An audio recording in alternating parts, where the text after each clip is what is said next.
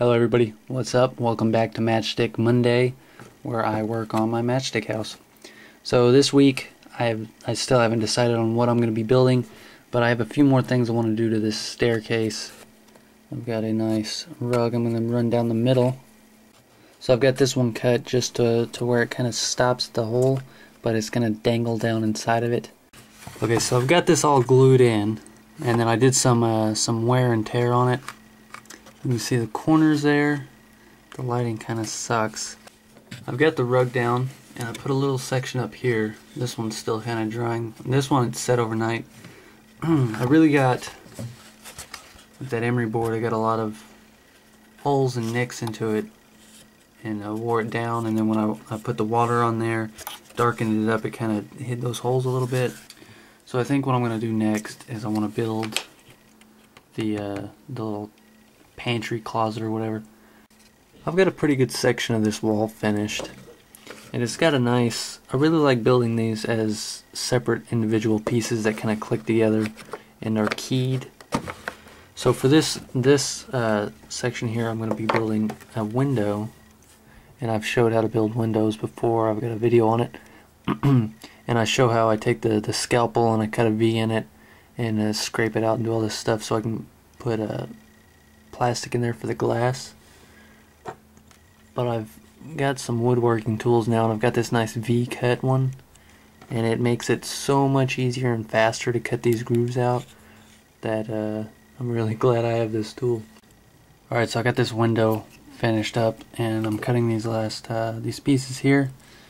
You can see I've notched both of them so they kind of when they're put on here, they clasp the window. I'll probably only do this for the bottom section and the top section of where the window is, and that's going to kind of hold it in place a little bit more. It'll be a little bit more sturdy. I also did it on this side. It's going to add again some more gluing connections. When I put a window in, I try and make it to where I can cut the matches to form fit around it. I've also done it on this one. Let's see if you can see it. That top match above it is cut to fit around it. That allows me to make the window whatever size I want. If I want to make it skinnier, if it's going to come to a halfway point between matches, I can still put it in there, and I try to cut around it. Okay, I've started working on the little slanted roof here. I never did burn any matches. It's significantly later in the night, but my dad's sick, so I had to take him to the doctor. He's got some virus. So he works at a hospital, so it's kind of common for him to get sick. And I kind of like how it's working. It's going to allow me to attach it to the back wall, and I want it kind of sloped off the edge so it'll have a little overhang. And then I'm thinking about adding shingles just like up there. I just got back from the movies from seeing Cloudy with a Chance of Meatballs 2 and the new Kevin Hart movie, Ride Along, I think. Yeah, I think it's Ride Along. It's pretty funny. I liked it. But this is, I got some shelving bars up that I'm going to connect my shelving to. And then the roof. And then tomorrow I'm going to build the shelves and shingle this and paint it all up and that. But that's all I'm going to do today. I'm going to go to bed. It's pretty late. It's 11:44 and I am tired. In just the last few minutes of putting on these shelves, this room really goes from being what was kind of just a plain kind of add-on, makes it something you want to kind of look at and digest, and it tells its own kind of story.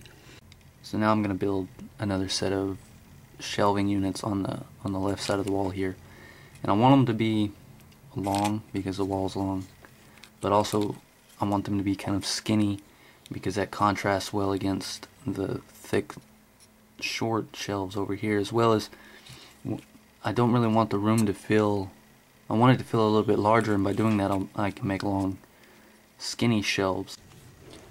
I've started work on a little shelf cabinet kind of thing, and I'm going to put it up here in the corner because there's a lot of negative space that I want to get rid of.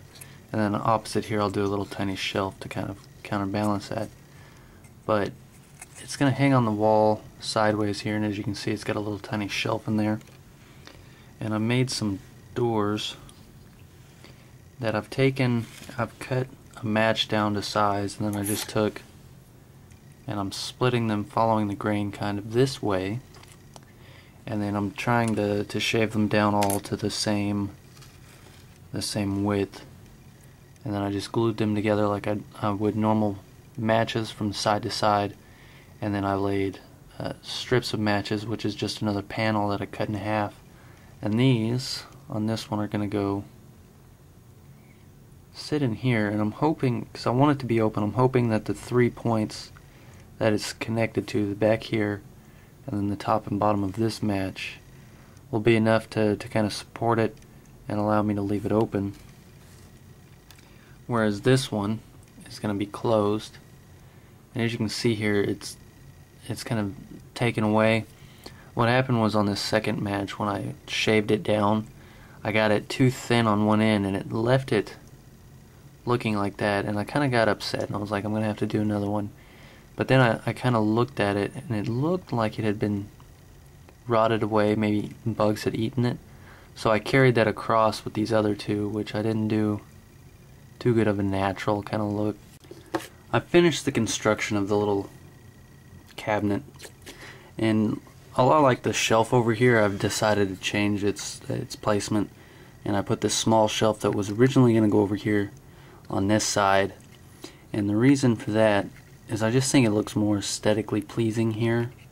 And as you can see, the light coming through the window, well, one, the door that's open kind of blocks your view of that window, and I put the window there for a purpose. I kind of want people to be able to see it, so this being here leaves the window viewable from the inside.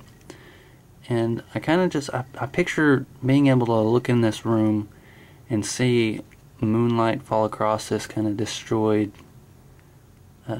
bug-eaten cabinet, and I just think that's a nice image.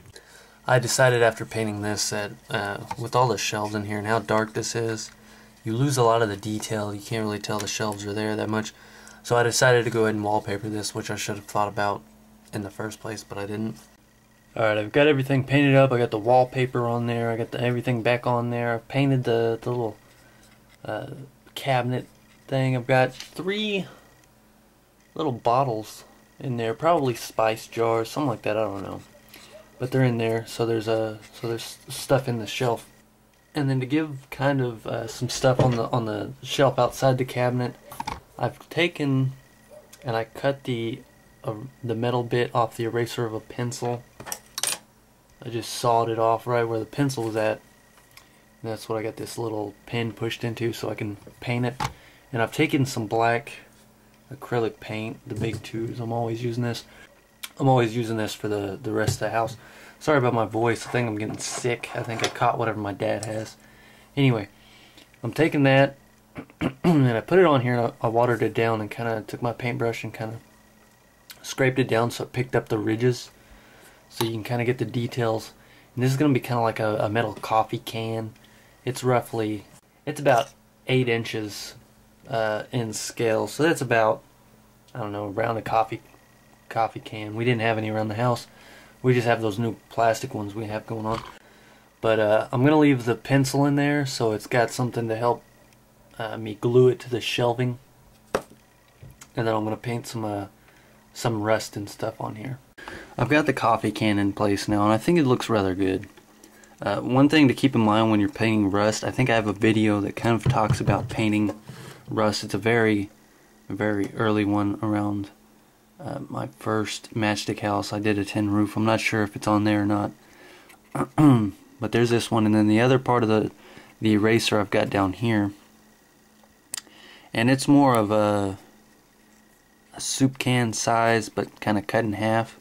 And then all I did was I took the section I cut off here and I used a file.